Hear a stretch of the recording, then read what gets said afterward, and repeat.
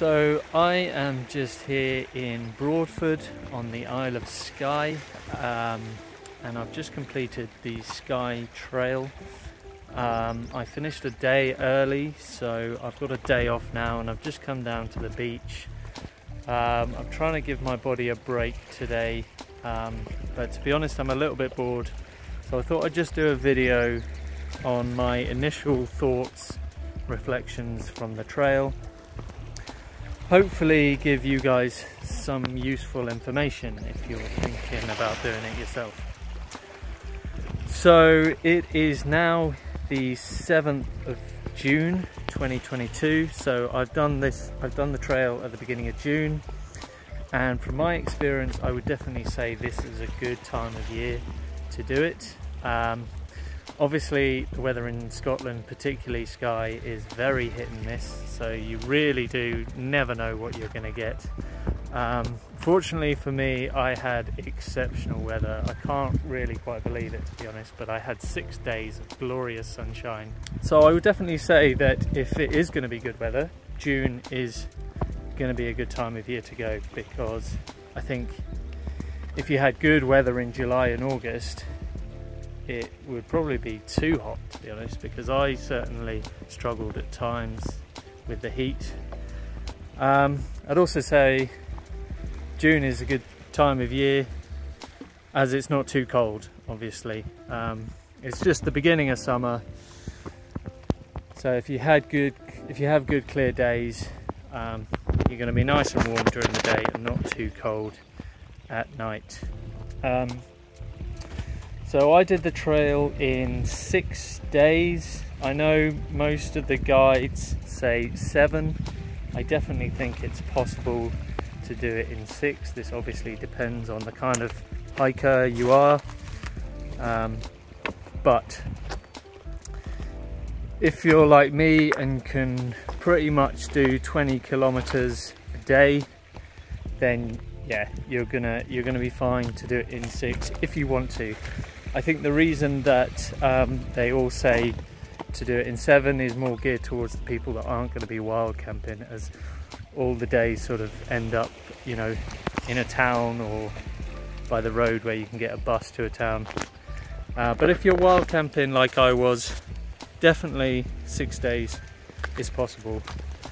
The trail is, I think, around 130 kilometers, so you know, you can do it in like 22 kilometers a day, something, and do it in 6 days.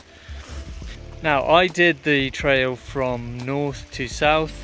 I see a lot of people that say it's better to do it south to north, and I feel like most people that I met along the way probably were doing it that way round, because the north section is the most interesting section. You've got the Trottenish Ridge, you've got the Old Man of Storr and the Kerrang. So if you are one of those hikers that want to finish up with the more dramatic scenery, yes, that is probably the way to go. I did it north to south for a few reasons, and they were, first, that if you do it north to south, you end up in a town.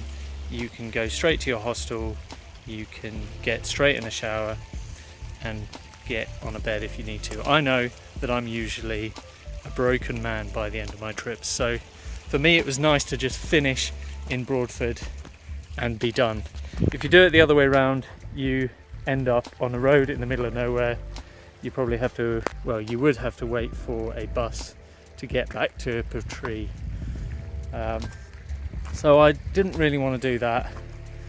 And also, well, secondly, from my perspective, I find that usually towards the beginning of the trip I've got more energy.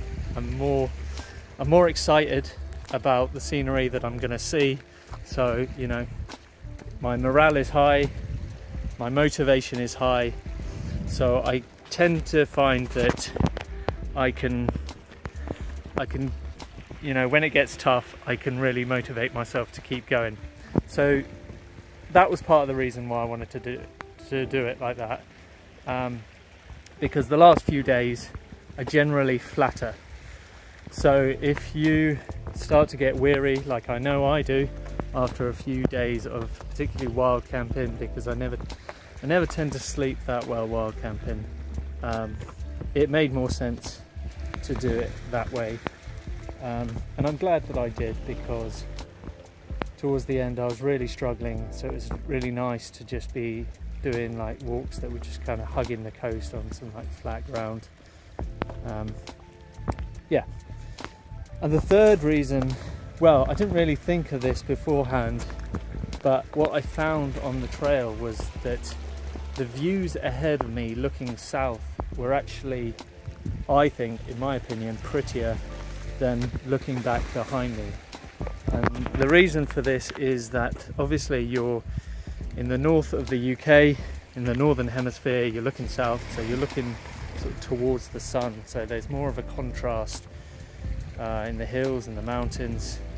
So I generally think that the light is better. Every time I tended to look back, because the light is directly on the hills, it just looked a bit flat. That's not to say it didn't look dramatic, obviously it did, but I don't know, the scenery ahead of me was always incredible.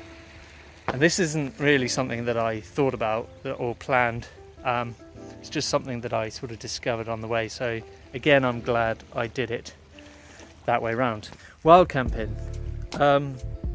Yes, if you want to wild camp, I definitely recommend it. You will not find it difficult at all to find places to wild camp. The only place I really struggled was on the Trottenish Ridge. That's main. I mean, there were places with flat ground that I could have camped, but I didn't really want to be like right on top of the ridge, mainly because it can get a bit windy up there. So I wanted a bit of shelter, and I don't like it when the sun comes up at like 4 in the morning and I get woken up super early. So I wanted a bit of shelter, so I did come down a bit from where I was at the time, and because I was on a bit of a slope, I found it a little bit tricky to find somewhere. But you know, generally I don't think you'll find it difficult at all. In terms of supplies, so I took about 3 days of food, and I don't think you need to take any more than that. So there is a outdoor shop in Portree called Inside Out, which has gas. It has the dehydrated meals that I usually eat, which are great, and it has all sorts of other outdoor equipment if you need to. But in terms of food, I just packed for the 3 days and restocked in Portree. It also has a co-op there, which, you know, you can, wasn't the best. Oh, well, it wasn't the biggest shop in the world, but you know, you can get things like obviously biscuits and nuts and things. And then water on the trail. So there were points where it was a little bit tricky to get water. Obviously, one of them was the Trottenish Ridge. So I took like a camel pack. Generally, I fill that up in the evening so I can use it for my cooking.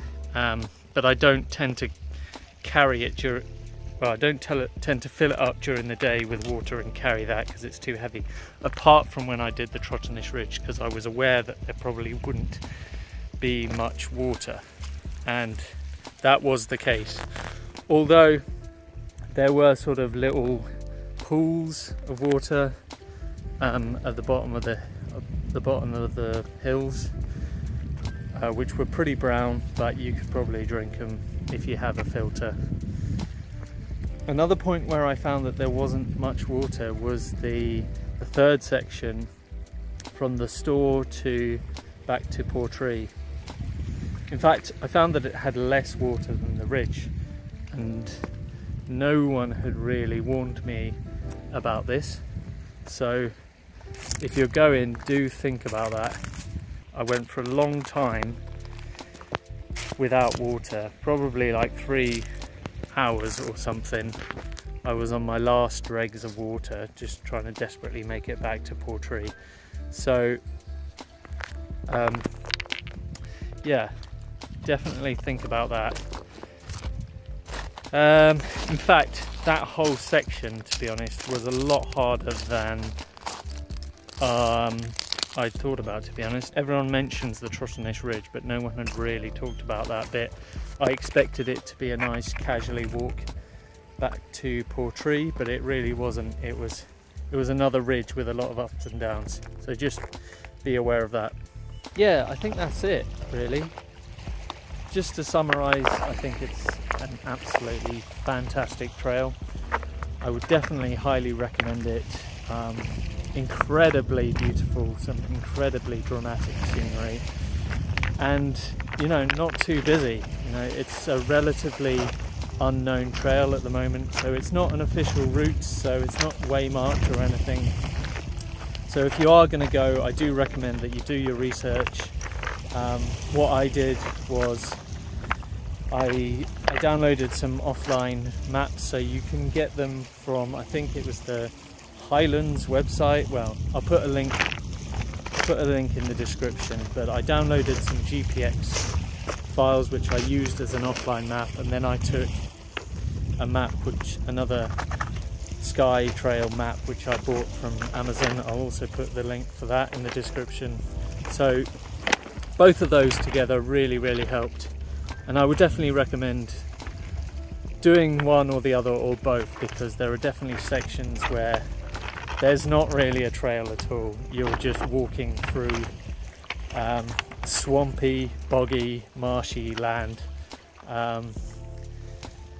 and you definitely sort of you get lost. Not lost, because a lot of it is just kind of hugging coastline or following the valley, but there were many times where I was almost definitely not actually on the trail.